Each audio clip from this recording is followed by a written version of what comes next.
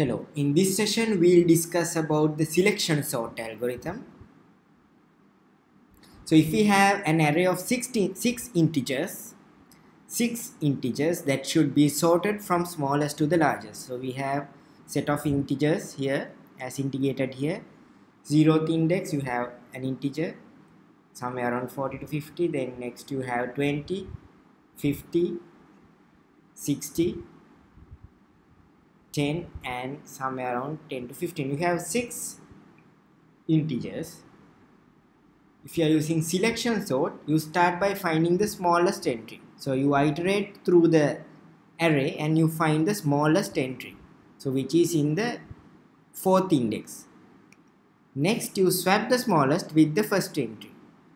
So you bring the smallest to the first entry. Now you can see we have swapped the smallest with the first. Now you can see left side of the array, which is in blue color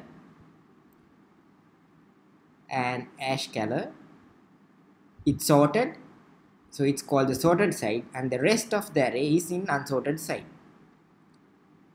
So you can see part of the array is sorted.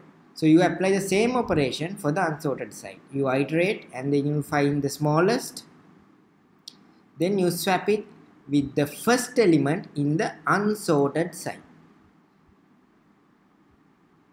Then you again increase the sorted size. So again you iterate. Now you can see the sorted side is gradually getting bigger and unsorted side is shrinking.